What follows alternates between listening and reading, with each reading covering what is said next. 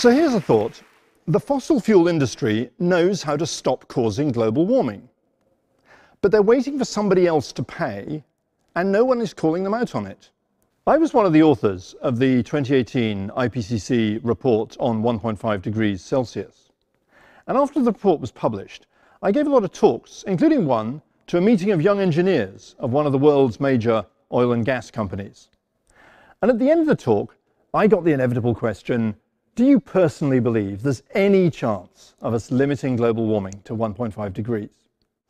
IPCC reports are not really about personal opinions, so I turned the question around and said, well, if you had to fully decarbonize your product, that is, dispose safely and permanently of 1 ton of carbon dioxide for every ton generated by the oil and gas you sell by 2050, which is what it would take, would you be able to do so?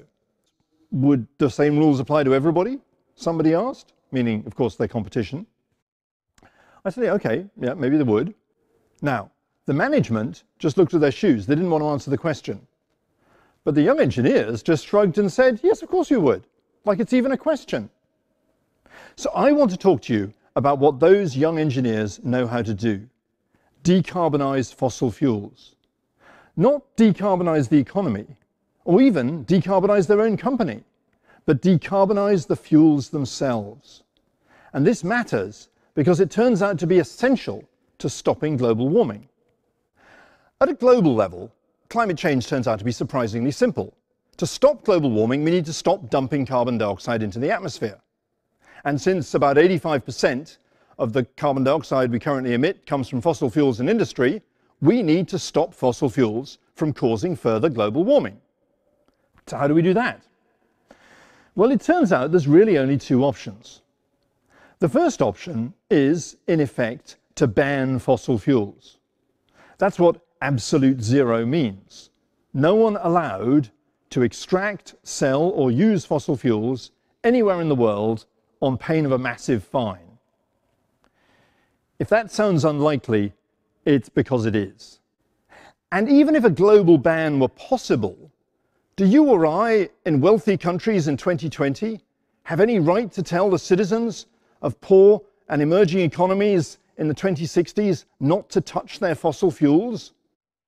Some people argue that if we work hard enough, we can drive down the cost of renewable energy so far that we won't need to ban fossil fuels. The people will stop using them of their own accord.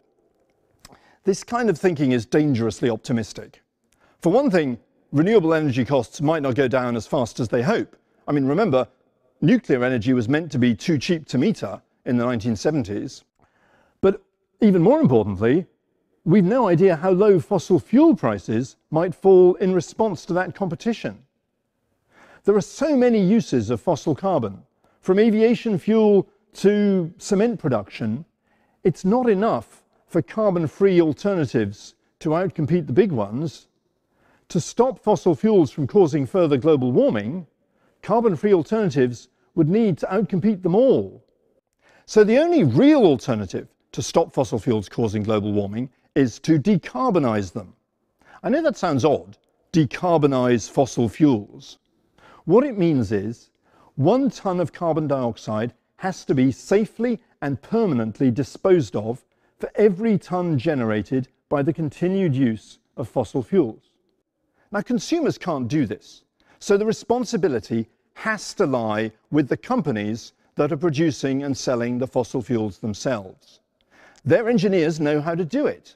In fact, they've known for decades. The simplest option is to capture the carbon dioxide as it's generated from the chimney of a power station or blast furnace or refinery. You purify it, compress it, and re-inject it back underground. If you inject it deep enough and into the right rock formations, it stays there, just like the hydrocarbons it came from. To stop further global warming, permanent storage has to mean tens of thousands of years at least, which is why trying to mop up our fossil carbon emissions by planting trees can help, but it can only be a temporary stopgap. For some applications, like aviation fuel, for example, we can't capture the carbon dioxide at source, So we have to recapture it, take it back out of the atmosphere. That can be done, there's companies already doing it, but it's more expensive. And this points to the single most important reason why recapturing and safe disposal of carbon dioxide is not already standard practice: cost. It's infinitely cheaper just to dump carbon dioxide into the atmosphere than it is to capture it and dispose of it safely back underground.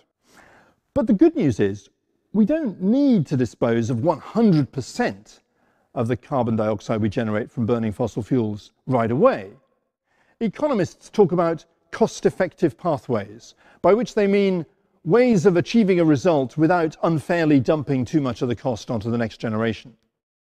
And a cost-effective pathway which gets us to decarbonizing fossil fuels, 100% carbon capture and storage by 2050, which is what net zero means, takes us through 10% carbon capture in 2030, 50% in 2040, 100% in 2050. To put that in context, we are currently capturing and storing less than 0.1%. So don't get me wrong, decarbonizing fossil fuels is not going to be easy. It's going to mean building a carbon dioxide disposal industry comparable in size to today's oil and gas industry. The only entities in the world that have the engineering capability and the deep pockets to do this are the companies that produce the fossil fuels themselves. We can all help by slowing down our use of fossil carbon to buy them time to decarbonize it, but they still have to get on with it.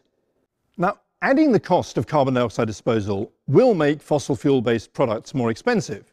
I mean, a 10% storage requirement by 2030, for example, might add a few pence to the cost of a litre of petrol. But unlike a tax, that money is clearly being spent on solving the problem.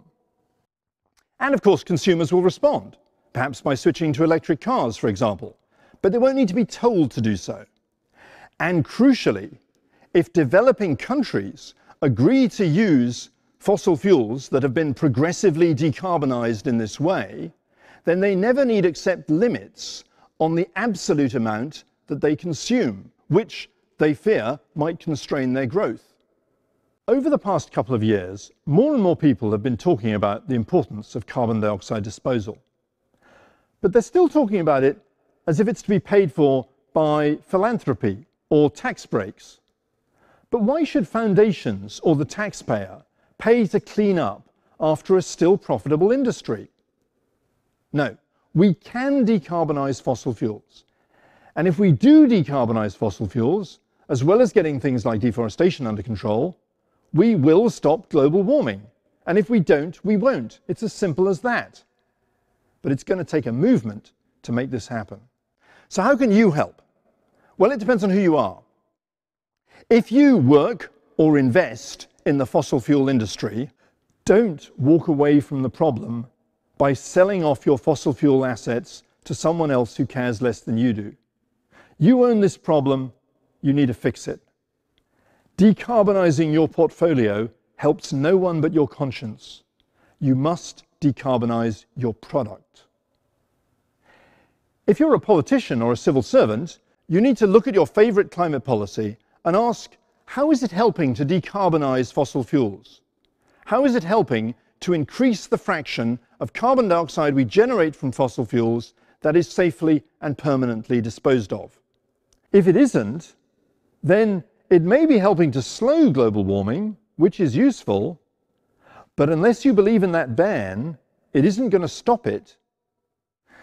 Finally, if you're an environmentalist, you probably find the idea of the fossil fuel industry itself playing such a central role in solving the climate change problem disturbing.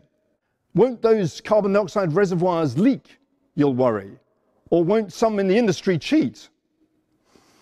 Over the coming decades, there probably will be leaks, and there may be cheats, but those leaks and those cheats will make decarbonizing fossil fuels harder. They don't make it optional. Global warming won't wait for the fossil fuel industry to die. And just calling for it to die is letting it off the hook from solving its own problem. In these divided times, we need to look for help, and maybe even friends, in unexpected places. It's time to call on the fossil fuel industry to help solve the problem their product has created. Their engineers know how. We just need to get the management to look up from their shoes. Thank you.